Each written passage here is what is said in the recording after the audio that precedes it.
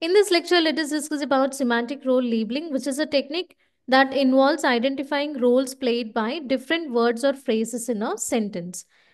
And this allows us to understand the meaning of a sentence in terms of who, that is, who is performing the action, what type of action, where it is being performed, when it was done, and how it was happened. So, all these actions will be described.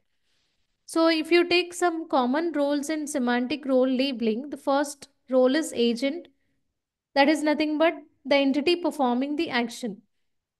So, if you take the sentence, the dog chased the ball. So, here the dog is the doer of an action.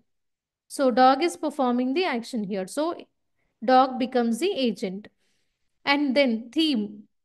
So, who is being affected by this action? So, the entity which is affected is the ball because dog chased the ball.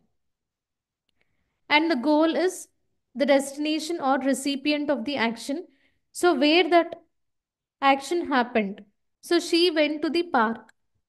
So, to the park is the destination, or we can say that it is recipient of the action. And experiencer, so entity who experiences that particular state or event. Say if the sentence is she heard a sound. So who heard that sound? Who experienced that sound means she. Then instrument, so the tool or means used to perform the action. Say if the sentence is he fixed the chair with a hammer. So how the chair was fixed or which type of tool was used. So that is nothing but so it was fixed with the help of a hammer. So with a hammer is a instrument. Then time, temporal aspect of the action. Say if the sentence is she practices in the morning. Then in the morning is the time during which that action was performed. So take the sentence John gave Mary the book on his birthday.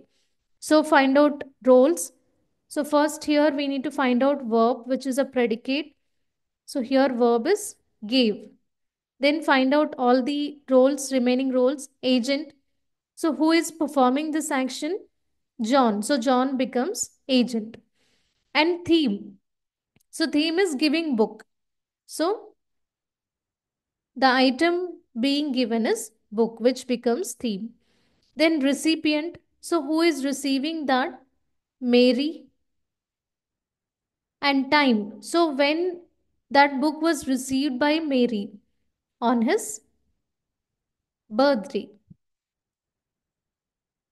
So John gave Mary the book on his birthday. So this is the time or this is the day on which that particular action happened. So you can even break down the sentence like this by explaining each and every role clearly. So that's what we discussed. Agent is the one who is giving the book. So agent is John. And the theme is the item that is being given. So the book is the theme here in the sentence.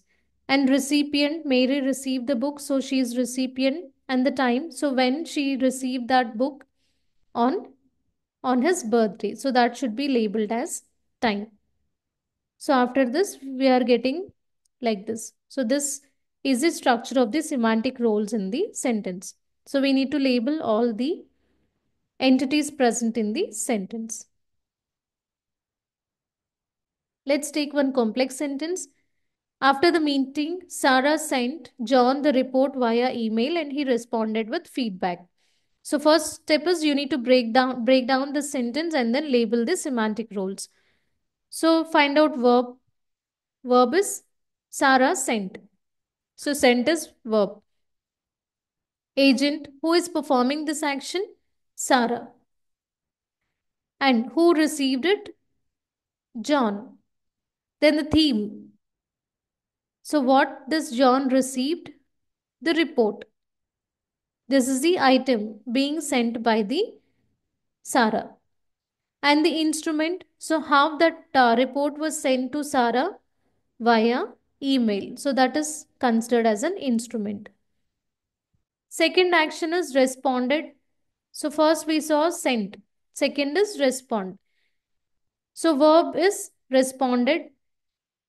Agent. So who is sending the response?